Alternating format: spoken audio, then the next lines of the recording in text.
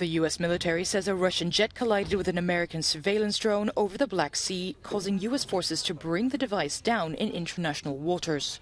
In a statement, the U.S. European Command said 2 Russian Su fighter jets, quote, conducted an unsafe and unprofessional intercept of an American drone that was operating within the international airspace over the Black Sea. Russian and U.S. aircraft have operated in the area during the course of the Ukraine war, but this is the first known such interaction, a potentially dangerous escalation at a critical time in the fighting.